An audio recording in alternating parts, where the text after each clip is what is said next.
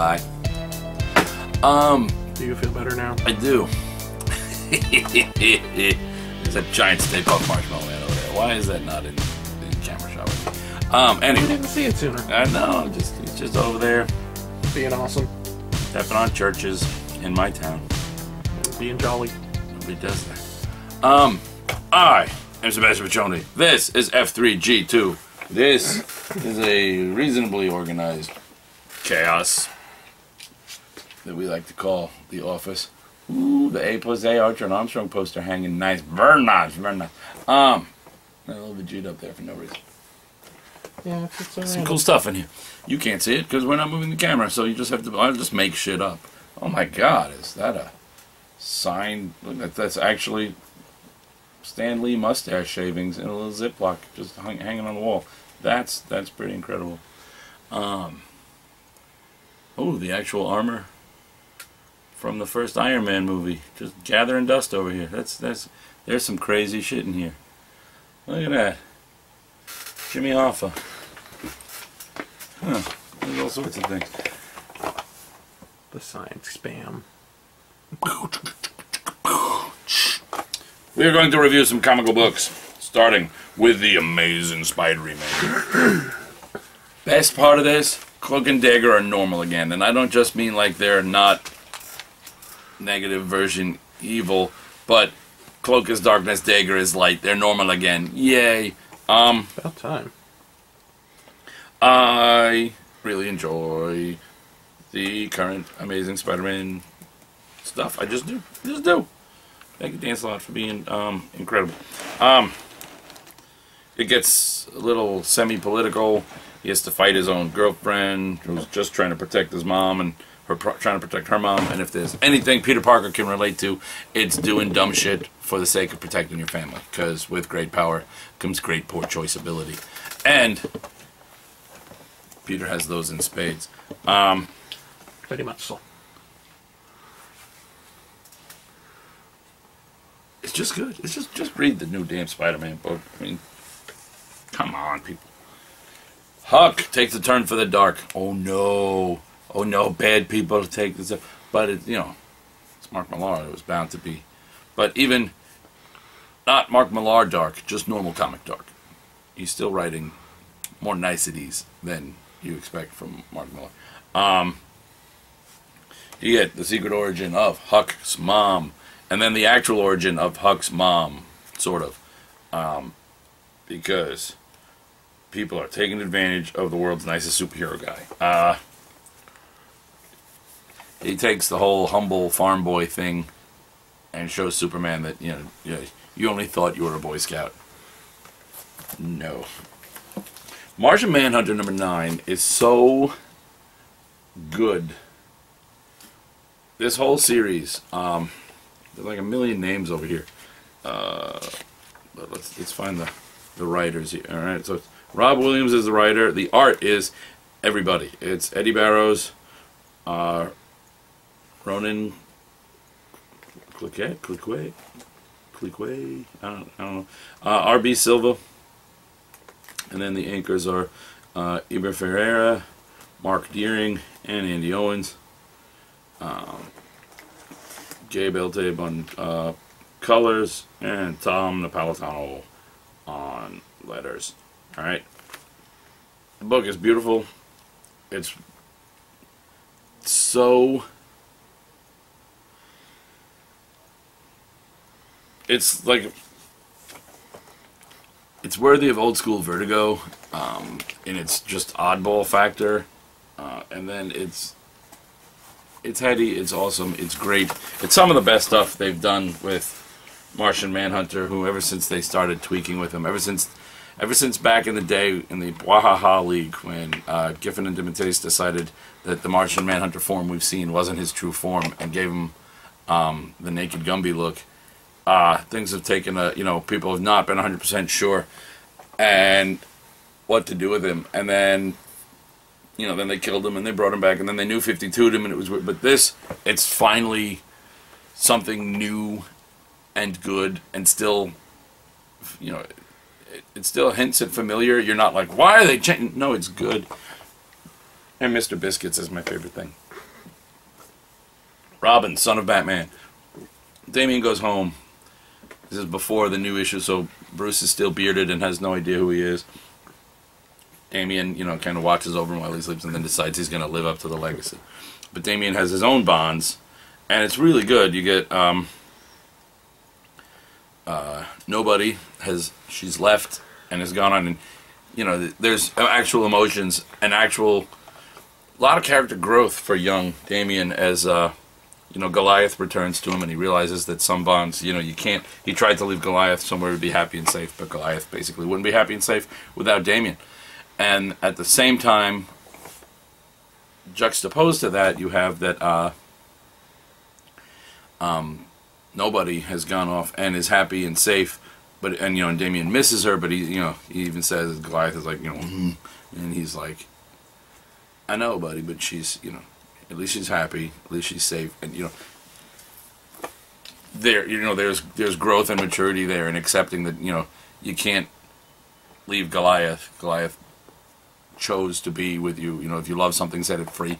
And at the same time, that while he likes Nobody and would rather have her with him as their little team up, she's happy now. She's let go of her, all the hate, the anger. She's out of, she's not a super assassin. She's not a superhero. She's not a super villain. She's, living a real life. So, it's the good stuff. Speaking of the good stuff, Power Man and Iron Fist #1. This book's brilliant. This is, family man, team leader, responsible guy, Power Man. Don't call me Power Man, call me Luke Cage. And Iron Fist, who's still Danny Rand, teaming up in constant conversations with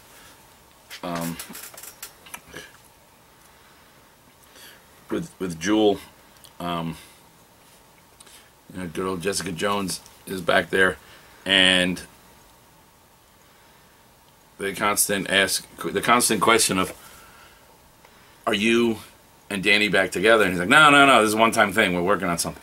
But they get kind of played, and it's clearly they're not done. They're going to be, even though he keeps, just when I think I'm out, they pull me back. Plus, there's a lot of fun with Luke Cage's replacement swear words, and Danny Rand keeps saying, Iron Fist is like, why do you keep saying these things like, fiddle faddle, and calling somebody he's a bad knick-knack paddywhack.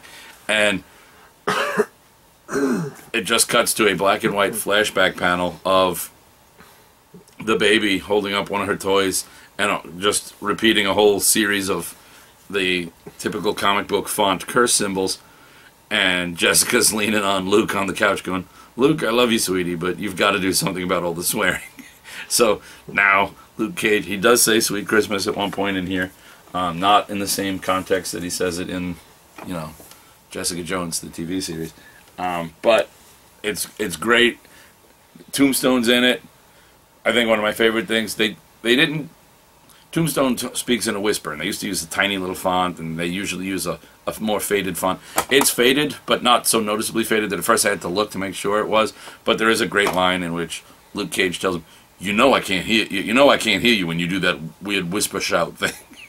And he's going on and yelling at them, and it's just Luke and Danny. Can you hear? I can't tell what he's saying. And there's some great stuff there. Reggie is a douche. We knew that, but he's even a douche in this CW kind of way that this new Archie is. I'm loving this. I'm gonna watch this show when it comes on. I hope it's similar to this, the Riverdale show. Fall of Sinestro. Change in status quo. We've seen it in the solicits. Sinestro doesn't fall so much fatally as he takes a licking, keeps on ticking, but steps down.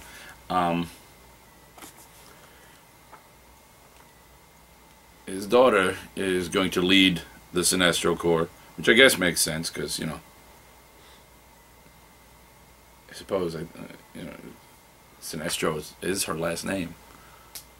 She's his daughter. I guess she must be Sornak Sinestro, since he's Thal Sinestro. There's a great moment of a small child hugging the leg of a very confused-looking Arquillo, saying, "Thank you, Monster Man. Thank you, Yellow Lantern," because he he helped save Earth.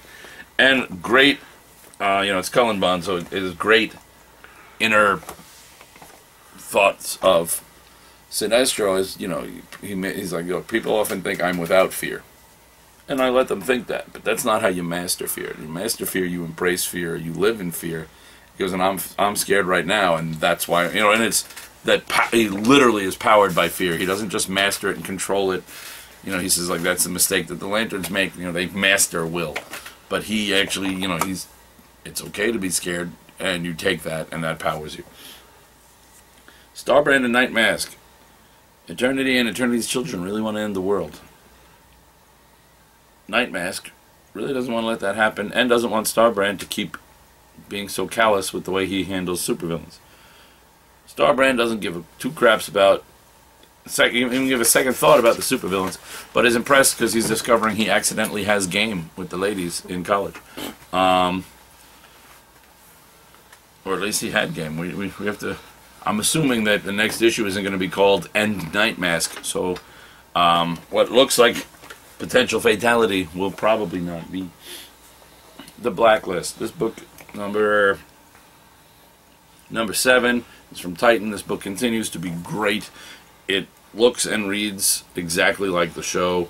They look exactly like they're supposed to, and you hear their voices when they speak. It's some, it's just extremely well done in all fashions. Right now it's a little behind. They're still fugitives on the run, which they've resolved in the show, but so there's still some behind the scenes. The Shield and the Dark Circle. I like the idea of the Dark Circle stuff, and most of it's good. This is only issue 2, so I'm hoping to hold on a little stronger. Because I really want these to be some of my favorite things. Web Warriors.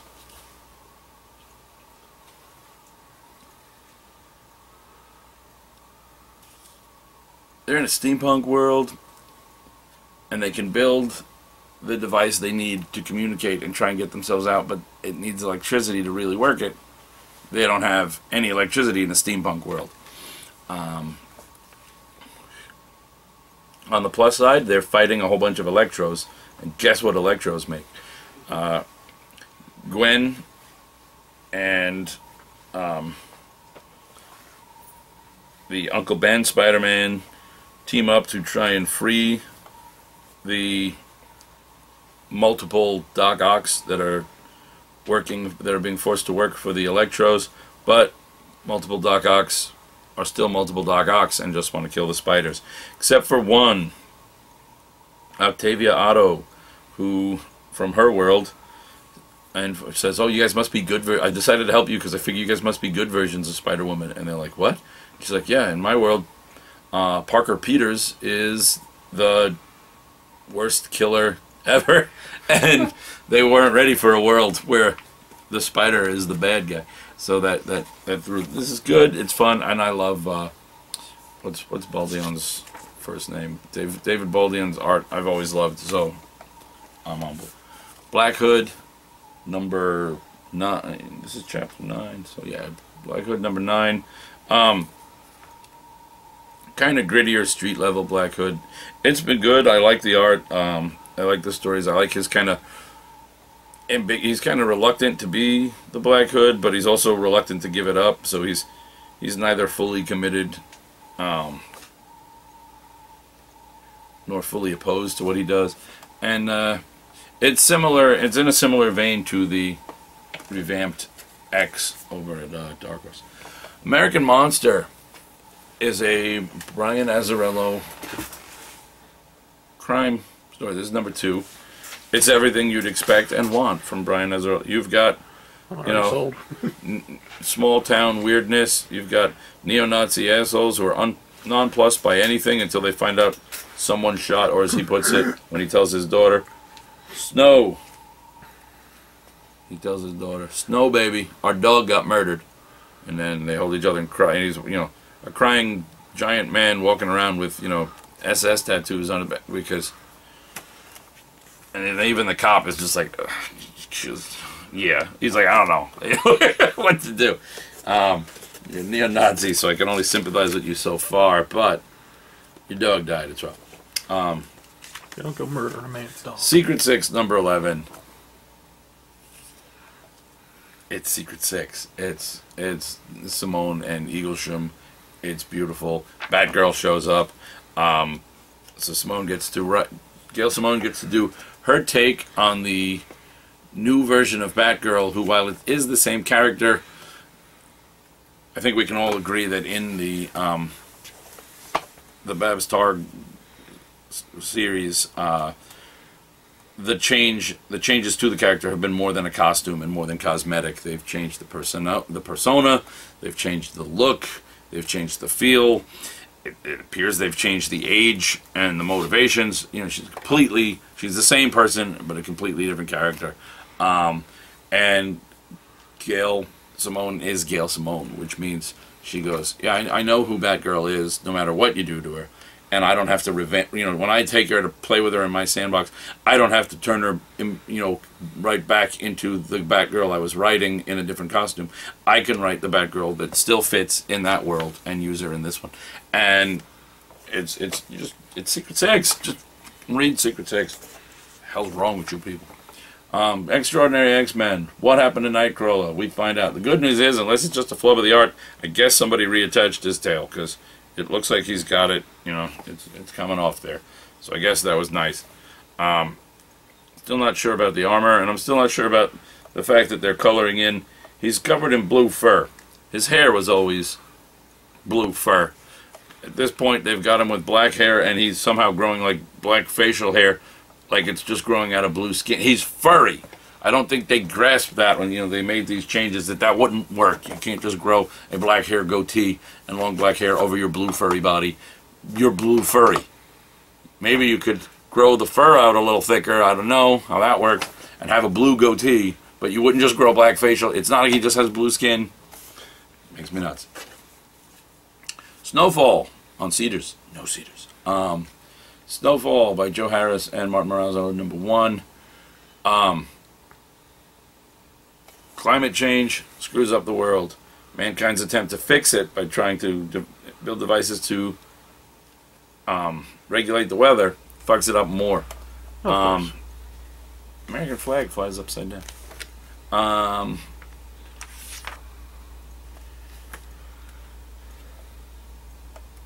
There was a guy who called himself the White Wizard, or they called him the White Wizard, who had a way of making it snow, even though it hasn't snowed in like decades on Earth. But he had a way of doing it. A college student kind of goes back to, it's sort of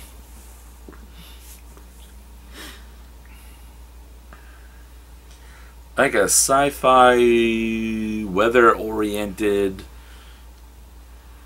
story with just a dash of, you know, dash of the kind of V for Vendetta feel, with the guy coming out of retirement, of like a Dark Knight Returns kind of vibe,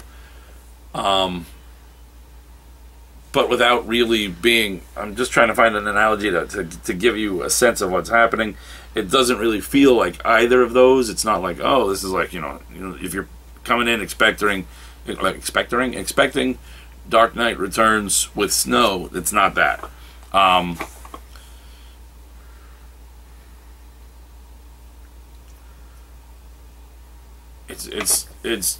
It's good. It's worthy of like it's on like a Vertigo level,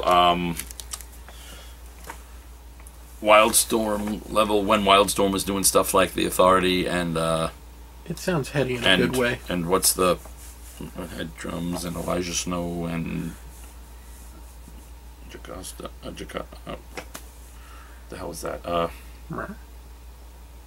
Planetary. Titans Hunt. They can't explain. The best part of this is, well, gonna get stuck with. I'm gonna hit a brick wall called an issue written by Lobdell, but then the last issue won't be again. So I don't know why that's happening. Why Lobdell has to write one issue of the Titans miniseries, but whatever. Just to fuck with you. Probably. It says Titans. He has to come break it. They have flashbacks to them in costumes similar to their real world ones. Because, yeah, I don't count the New 52 as the real world. Suck it. But there are moments when, for no reason that they can explain, they start referring to themselves as, like, Robin, Aqualad, and Wonder Girl, even though that's clearly not the names they go by now. So, Star Wars. The Star Wars books continue to look great. They continue to be great. Which one's that? The in-between? This is it's Star Wars, but there's a lot of focus all of a sudden on this Dr. Aphra, and I really find her and those the sadistic 3PO and R2 knockoffs. I would rather have the Green Bunny guy back than read too much of them. I just don't like those characters, and it takes me out of the, oh, I'm immersed back in the Star Wars. Oh, you guys,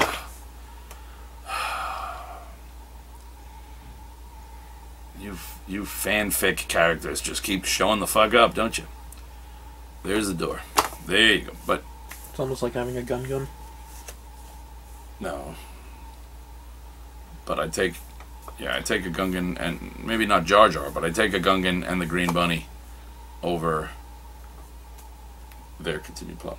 Damn. Standoff was very interesting. I'll admit it was not what I expected, and they totally faked me out. Well played. I fell for it completely. I thought the two characters were going to turn out to be the two characters they clearly wanted me to think it was. So when I got to that last splash and saw who they really were, it worked. I was like, well, damn, okay. That's kind of okay. And that explains a lot of questions I had about a series that they're saying is coming up soon. But okay, I don't want to spoil too much. But Pleasant Hill is Mariah Hill and S.H.I.E.L.D.'s ultimate supervillain prison, in so much as it's just a town where they it's inhabited by undercover S.H.I.E.L.D. agents and supervillains who have they've been ultimate brainwashed. They don't know they don't know who they are. They get new identities. They think they live in Pleasant Hill, and they all see themselves as other people. When they look in the mirror, they don't see who they really are. Bucky stumbles across this in the beginning and is taken down by S.H.I.E.L.D.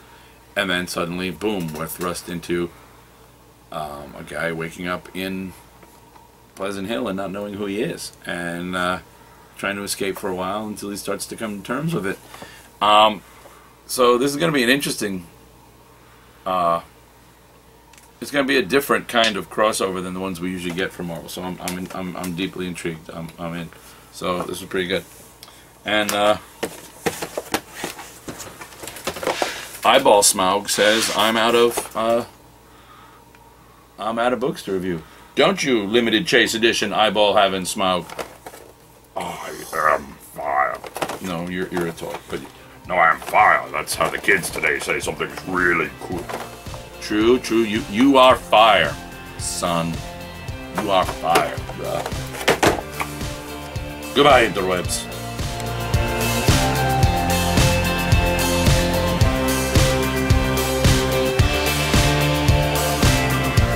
Thanks for watching another video from Gonna Geek. If you like geeky stuff, check out our podcast network, our news and articles, and our community forums. You can find it all at GonnaGeek.com, like us at Facebook.com/GonnaGeek, tweet us at GonnaGeek, subscribe to our YouTube channel at YouTube.com/GonnaGeek, and check out our live programming at GonnaGeek.com/live.